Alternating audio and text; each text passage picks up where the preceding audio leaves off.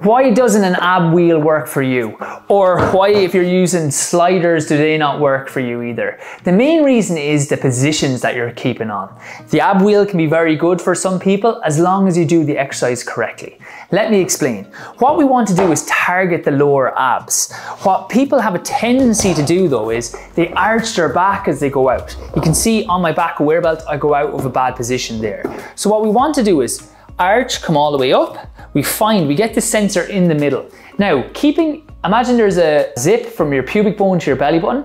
I want to keep that zip up or lifting the stomach. I push through my hips first, keep the stomach up, then I come through my arms. Okay, can you see that the sensor doesn't move?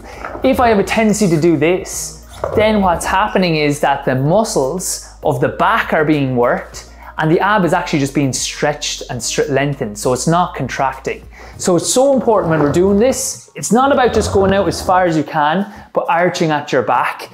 It's really important that you're holding your back position in the same way, from the pubic bone to the belly button, zipping up, and in that way you'll really work the lower abs and really feel that in the abs rather than overworking your back. Okay, it's the exact same thing with if we're doing with a towel or sliders, we're pushing through our feet first, our hips first, then through our arms. We're not letting that stomach drop, okay?